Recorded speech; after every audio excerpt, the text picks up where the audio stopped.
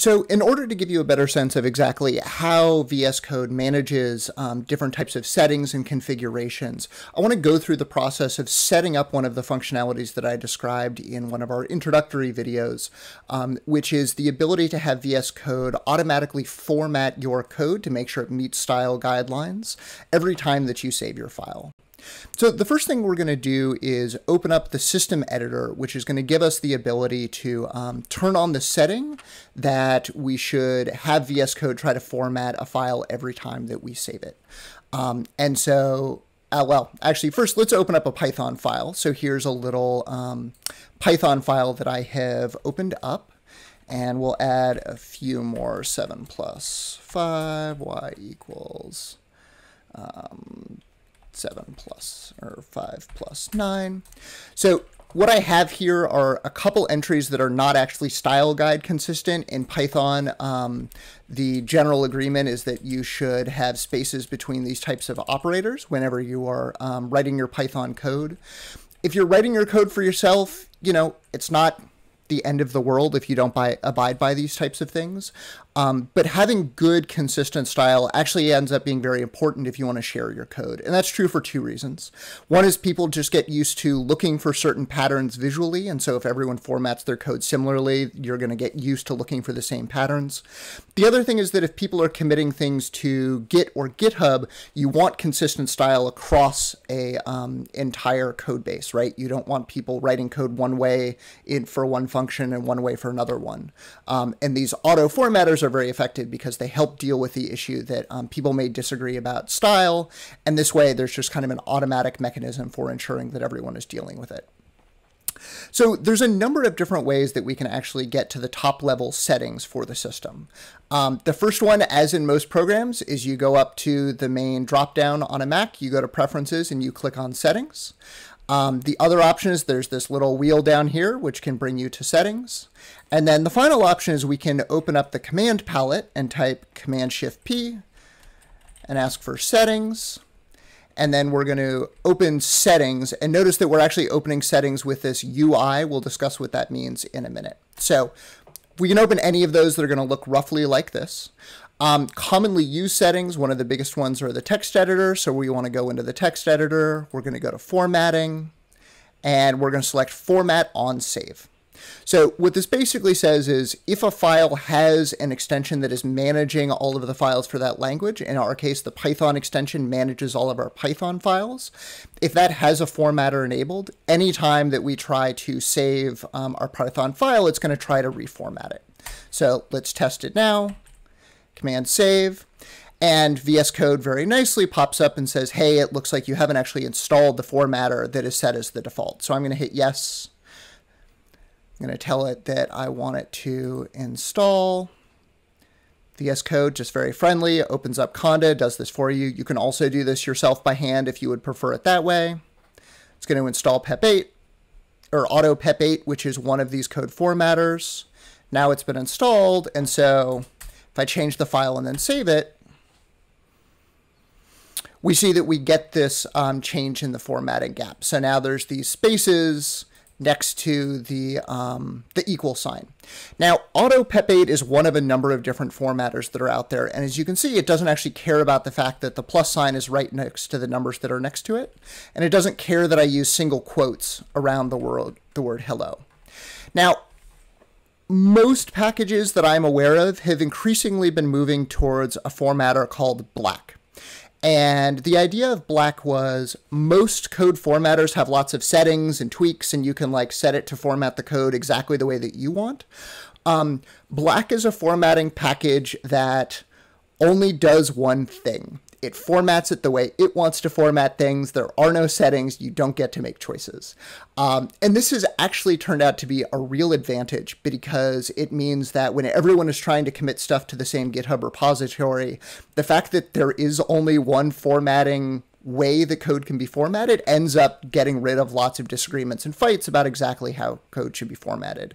The name, if you care, comes from when Henry Ford, the father of the modern industrial the assembly line and kind of the first mass-produced cars used to say of his first car, you can have the Model T, his first car, in any color you want as long as that color is black.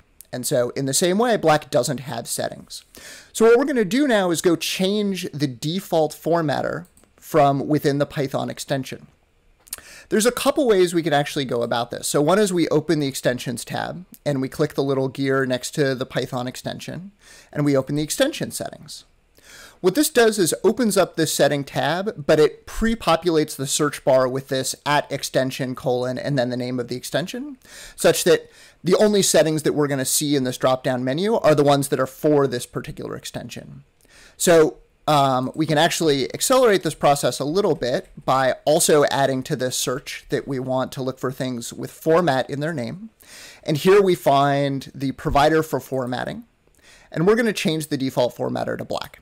As I said, I think it's nice that black doesn't have settings. Nobody fights over it. And that's just, you may not like exactly how it formats things, but it's better to accept it than to fight with everyone all the time. So we're going to save that setting, and we're going to come back here, make another modification, and save it. It's again going to tell us that black is not installed. We're going to install black.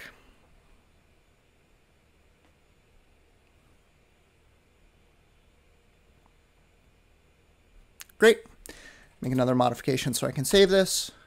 I'm going to save this file, and now it's done black style formatting. So black doesn't like single quotes around strings unless you have to be using them. It likes spaces around all the operators. Everything's set. So now anytime you save a Python file, it's going to automatically format that file. As I said, though, our goal here is not just to talk about formatters, but to talk about settings within Python.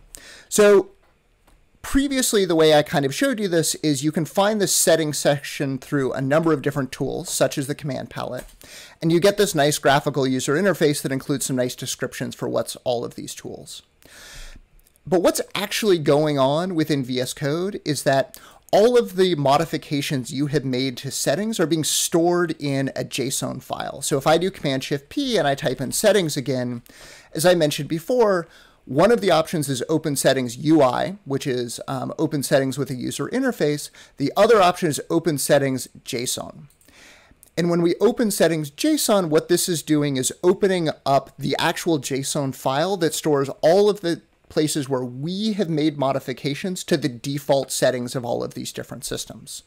Right? So right here, when we told the editor that we wanted it to format when we save, that's now this line in this entry, and here's where we set Python formatter to black.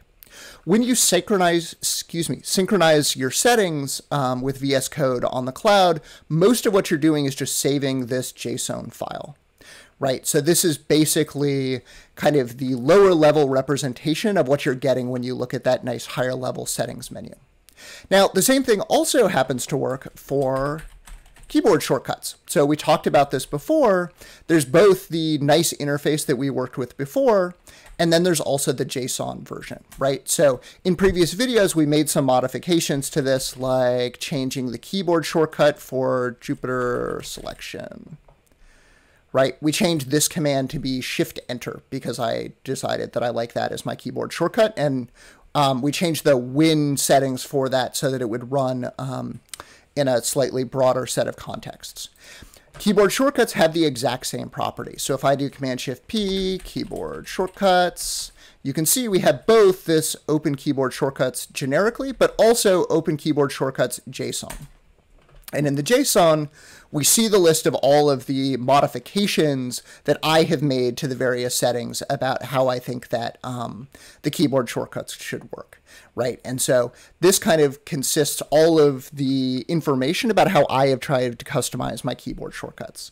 So as you're making modifications in Python, in general, you may find that you like doing most things through the user interface because it gives you the opportunity to see the help files and a list of everything that's available. But at the end of the day, it's really helpful to understand that what lies behind everything that you do in terms of modifying your environment is that they're just being stored in one of these little JSON files. So anyway, that's all I have on settings. I think the next video will end up being one on how to install R I know a lot of people like working with R in the same environment that they like working with Python, so I'm going to show you how to set that up.